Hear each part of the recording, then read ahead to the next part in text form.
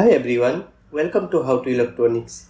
This is a video again about the ESP32 CAM module and image processing using Python and OpenCV.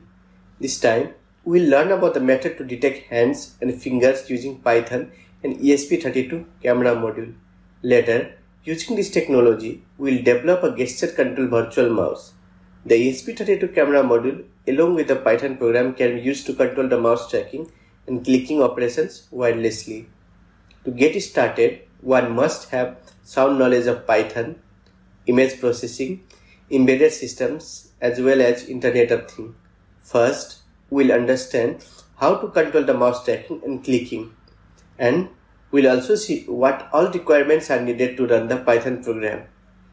We'll first test the whole Python script with a webcam or internal camera of laptop. In the second part, we'll use an ESP32 CAM module and run the Python code. So the ESP32 CAM will be used as an input device instead of PC camera or any other external camera. So without wasting any further more time, let's get started.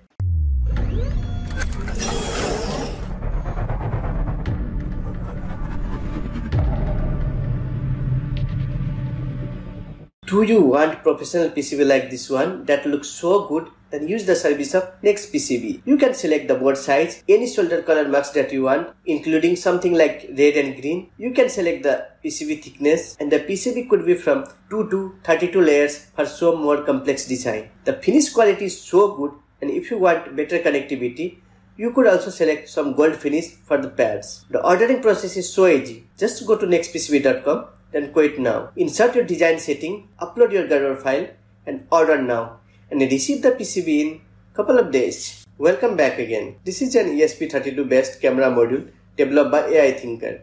The controller is based on 32-bit CPU and has a combined Wi-Fi plus Bluetooth or BLE chip. This is the 𝗣𝗿𝗶𝗷𝗀𝗃 camera for photography, video, or any other image processing application. The board also supports an SD card up to 4 GB, which can be used to store images and video. The board doesn't have an onboard programmer. So in order to program this board, you can use any type of USB to TTL converter module. Please follow this connection diagram for programming and use.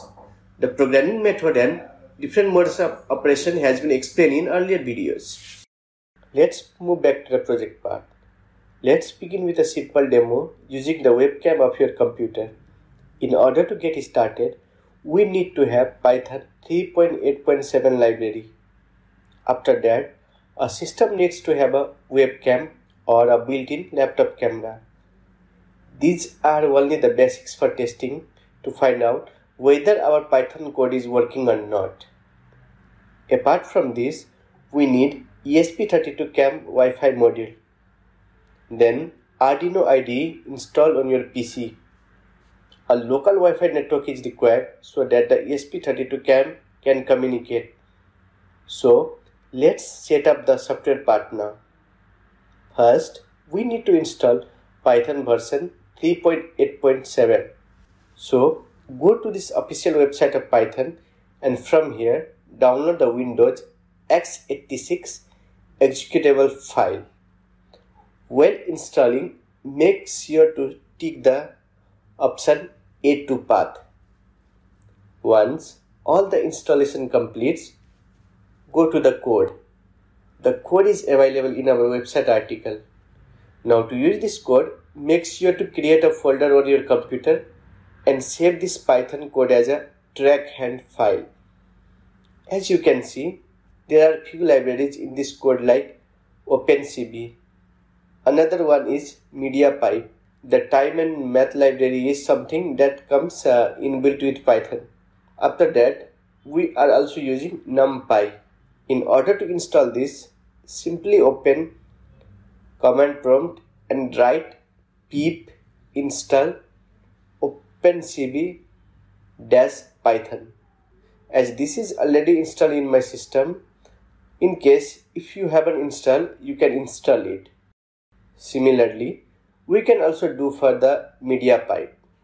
For that, type pip install MediaPipe. So again, all the requirements are satisfied as it's already installed in my system. Then we also need to install NumPy. For that, type pip install NumPy. Now, something to note down.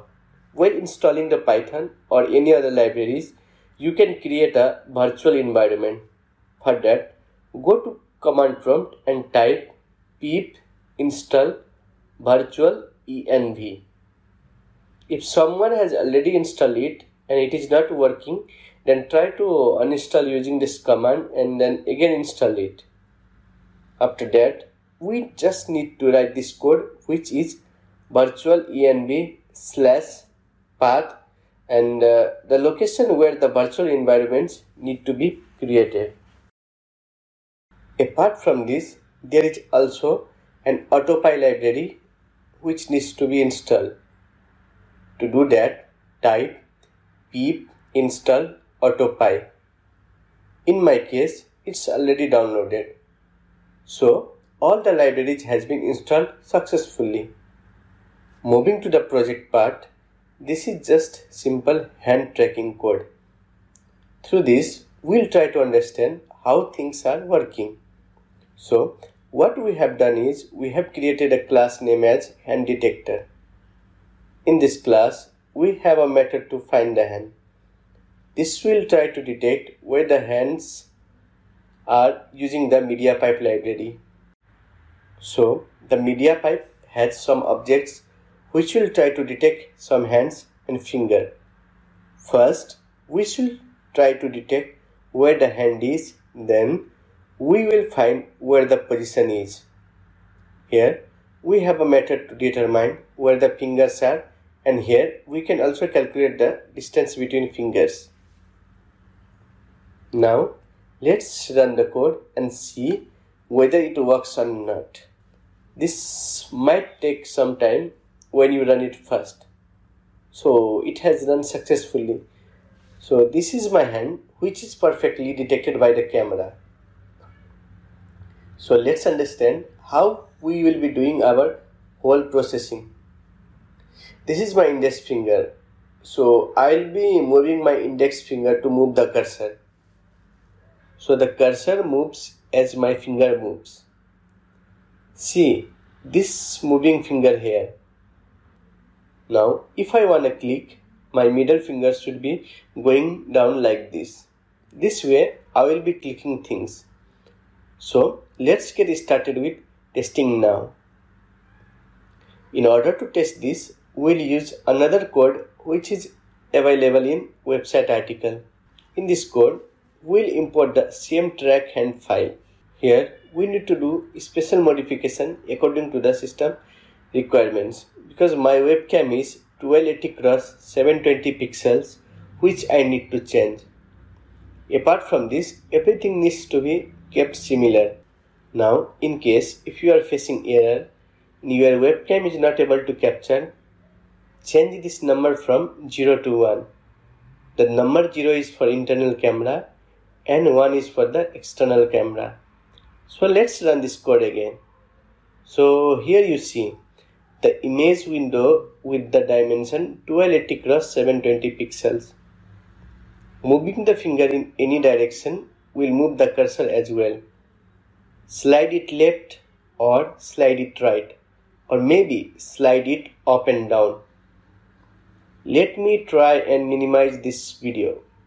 For that, move the cursor on the minimize icon and use your both finger to click on it. So it's done. Now I'll try to close this. Done again. Now let's reopen it. So it has been reopened again. This way you can have full control. Now I can also full screen this. So everything looks working so far. This is my other hand and I am not using any mouse right now. Alright, you can try this sample program as well. I believe you might have understood this. To move further, we'll require an ESP32 device. This is the ESP32 Camera Module that I would be using instead of computer camera.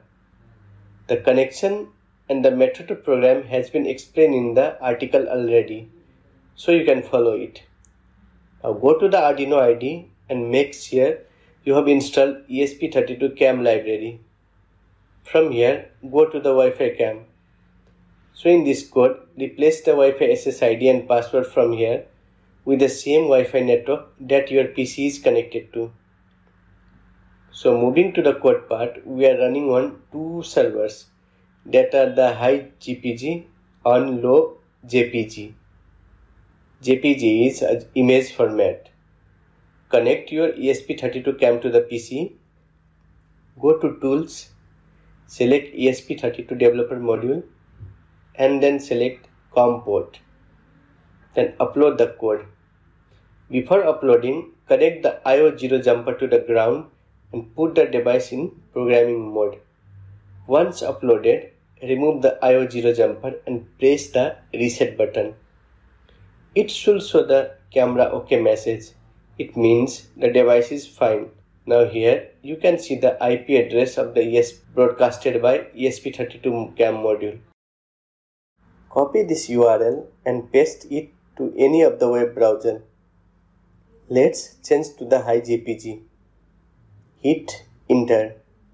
So the camera has detected my hand. If I refresh it, the camera will give another frame. So the ESP32 CAM is working and is ready to transmit data. Now copy the IP address and we'll do some modifications to the code again. I have given the modified code in the website articles, hence you need to copy the final code.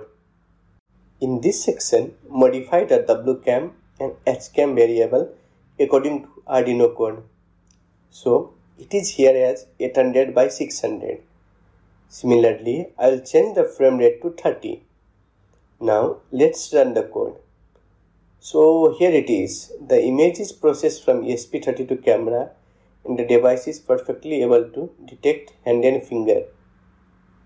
The coordinates changes as per the hand gestures, and I am able to minimize the window or move the cursor left, right, or use this gesture feature as virtual mouse. This is really amazing that you can use the image recognition feature using ESP32 CAM and OpenCV. All the information related to the project can be found on website article of How to Electronics. The ESP32 CAM library, Python code, and all other details are found here. You can read the article if something is not clear from the video. You can also comment down in the video section below. Thank you so much for watching. See you in the next episode.